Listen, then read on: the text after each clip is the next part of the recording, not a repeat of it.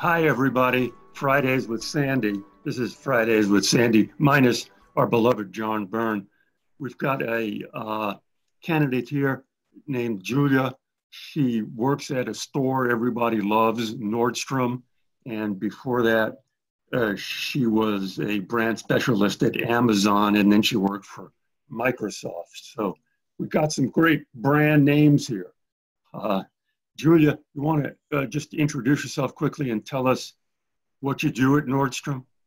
Yeah, so currently I'm a replenishment buyer. So I handle a subset of product that's kind of our top product or our evergreen.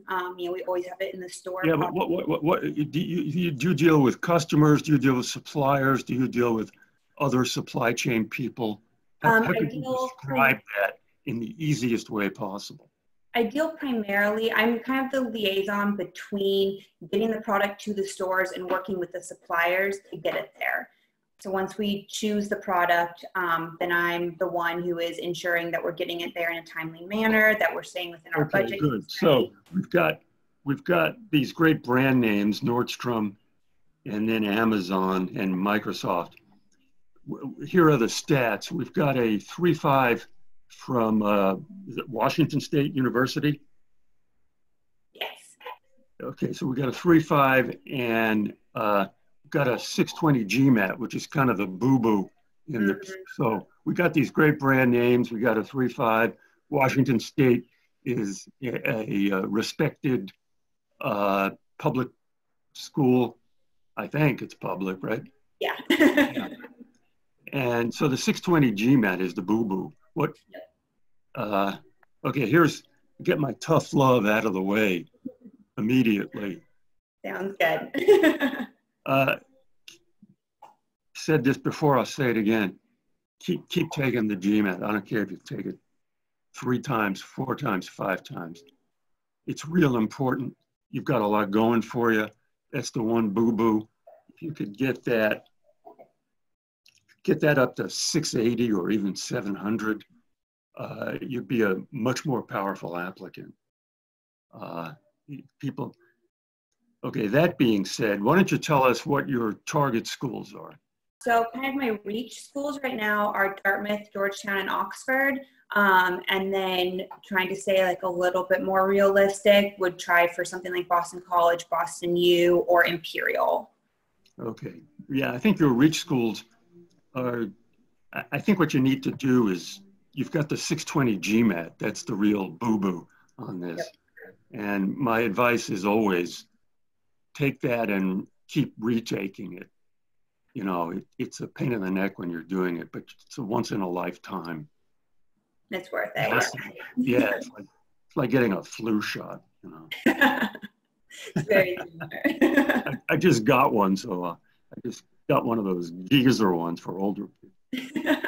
So it's on my mind. I think you've got, so could you tell us, you work at Nordstrom as a quote unquote replenishment buyer. Mm-hmm. Could you tell us what that entails? So that am more of the liaison between the suppliers that we're getting the product from, and then making sure that we're getting it to the store in a timely manner, you know, like within our budget. All right, let me interrupt here and give you a tip.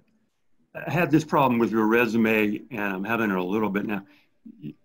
You should be able to describe these jobs in a real person-to-person way. You know, like get rid of all the business jargon. Just tell me, you know, in a conversational way, what you do. I mean, like at the buyer, I mean, I kind of have a feeling for it, but what is there besides that?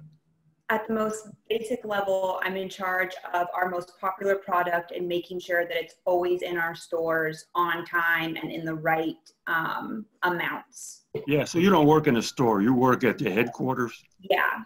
So how many stores do you oversee? 240 in the US and 6 in Canada. Yeah, you see, that's an important statistic. That helps people understand immediately. You go, well, I work at the Nordstrom headquarters. I oversee about 250 stores in North America. and I got to make sure they don't run out of shoes. Yep. That's the way you should, and that means doing this, this, and this. Okay. What do you want to do after business school? Right now, I'm leaning in the direction of retail consulting, just because I feel like in my current career, I've gotten to see kind of the e-commerce side. I've gotten to see the brick and mortar side. I've gotten a really well-rounded, holistic view of a retail environment that's changed like rapidly and a lot in the last, I'd say, 10 years. Yeah. So what's a job you want right after business school? You should be able to nail that question. I would like to I would like to go immediately into a associate position or a consulting position at a consulting firm in their retail division. Yeah. So that could include like McKinsey, BCG, or Bain. Do they have retail divisions? Mm-hmm. They do, yes. Yeah. And then Deloitte does as well. Ernst & Young does. Good. Yeah. Yeah. When you get interviewed by these business schools, it helps to be really savvy about that. Yeah. You know, I'm interested in management consulting. The big three firms have powerful divisions. McKinsey, for instance, you know, they've got 800 people doing this. That may be an understatement, but, you know, blah, blah, blah. Okay? Yeah, definitely. That's how to get by on your interview. Here are some interview questions that people are likely to ask someone with your background. What's the corporate culture at Nordstrom? It's a family run, it's still family owned and operated as a company. And so there's a lot of promote from within, and there's a lot of longevity at the company. So it fosters an extremely tight knit and positive environment, but it's also a very classically run corporation. How is that different from the corporate culture at Amazon? I would say that it's kind of tech versus brick and mortar in a way. I feel like Amazon operates at a much faster clip. It's a much quicker pace in order to make decisions because it runs a lot more like a startup.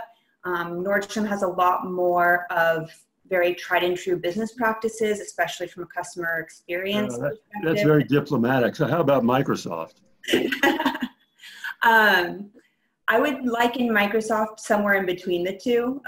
It moves a lot faster than Nordstrom as well, but I feel that it too is a much more classically corporate environment than what I experienced at Amazon. Yeah, which one did you like most? From a learning perspective, Amazon. I mean, you're kind of thrown to the lions, and in the role I was in, it was kind of a jack of all trades role. The brand specialist role, they liken to kind of just owning your own business. So you're dealing with every facet of business, from finance to marketing to site merchandising, to the buying aspect, everything. So from a learning perspective, that was great. From a culture perspective, I really enjoy Nordstrom. Yeah, good. This question about corporate culture comes up a lot. You introduced a new term, which is family-owned or paternal, family-like. That's a good term. Usually the corporate cultures there are either hierarchical or flat. And hierarchical sounds like Nordstrom, which is more traditional. Yeah. And Amazon is flatter, kind of kill what you eat. Yeah. Or eat what you kill, or both. So those are good terms to describe corporate cultures. Okay, I think the real issue, you got a lot to like. You've got these great company experiences. You come across as the type of person you want to be, which is someone involved in the kind of major MBB consulting. That's all positive. The hard part is just the GMAT, okay? In your current state, with a 620, you're going to have a hard time getting into your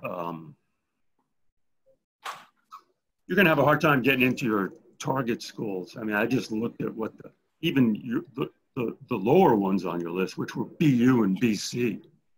Their GMAT scores are, well, BC's average GMAT is 667 and BU's is 682. Yeah. So that's what you should be looking for. Okay. So your story. I'm willing to work towards. Yeah, my advice to you is unfortunately pretty simple. Get a better GMAT score. Yeah. Everything else about you is just real solid and consistent. So, thank you, Julia. That was an interesting bio and an interesting story. We'll be back next week with Fridays with Sandy. And if you want, we're going to post this video. And if you want me to give you a capsule summary of your resume, you can post it in the comments part of this. If you want the full Monty treatment, you know, say that you're available for that and we'll get in touch with you. Adios.